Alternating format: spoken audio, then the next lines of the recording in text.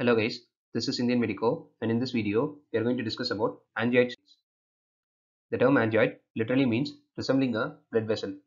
Angioid streaks are bilateral, narrow, irregular lines deep to the retina, configured in a radiating fashion emanating from the optic disc. Angioid streaks result from breaks in a weakened Brooks membrane. Angioid streaks are basically crack-like dehiscences in brittle, thickened and calcified Brooks membrane, which is associated with atrophy of overlying retinal pigment epithelium. 50% of cases of angioid streaks have a systemic association. Now let us discuss about the various systemic associations of angioid streaks. The most common association is pseudoxanthoma elasticum. It is an hereditary disorder of connective tissue in which there is progressive calcification, fragmentation and degeneration of elastic fibers in skin, eye and CVS, that is cardiovascular system. This degeneration in the eye causes angioid streaks.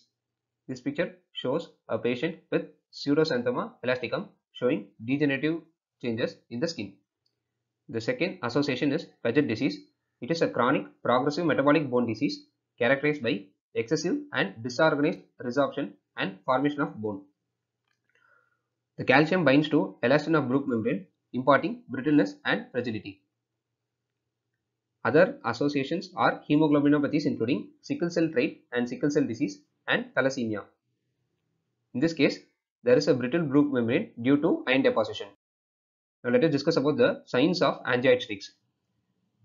There will be grey or dark red linear lesions with irregular serrated edges that intercommunicate in a ring-like fashion around the optic disc and radiate towards from peripapillary area. This picture shows angioid streaks. These streaks tend to increase in width and extend slowly over time. There can be puny orange appearance, which is also known as leopard skin, mottled yellowish speckling, which is common and particularly seen in cases associated with PXE. This picture shows puny orange appearance in a case of angioid streak. Angioid streaks are frequently associated with optic disc drusen.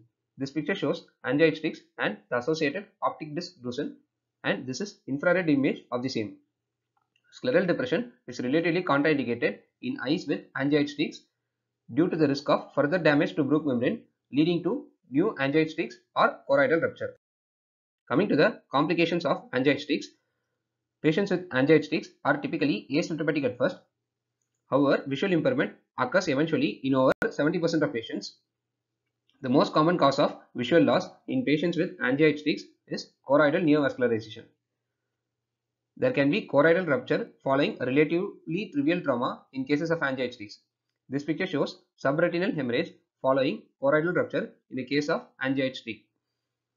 There can also be foveal involvement by an angioid streak leading to impairment of vision.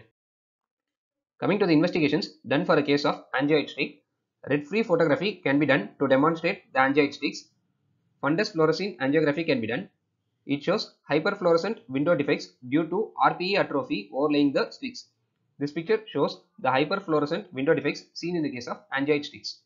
It is also associated with variable hypofluorescence corresponding to RPE hyperplasia. Remember, fundus fluorescein angiography is indicated only if choroidal neovascularization is suspected in cases of angioid streaks. Coming to fundus autofluorescence, the angioid streaks are autofluorescent. They are often more extensive than clinically, which may confirm the diagnosis in subtle cases. Fundus autofluorescence also demonstrates puny orange appearance. Coming to the treatment of angioid streaks, systemic investigation should be done and physician opinion should be sought whenever we pick up angioid streaks. Most cases can be treated by observation, and patients should be warned against participating in contact sports, and they should be advised to wear protective spectacles. Choroidal neovascularization in a case of angioid streaks can be treated with intravitreal anti-VEGF agents. However, choroidal neovascularization in angioid streaks usually recurs or develops at a new site after treatment. Thank you.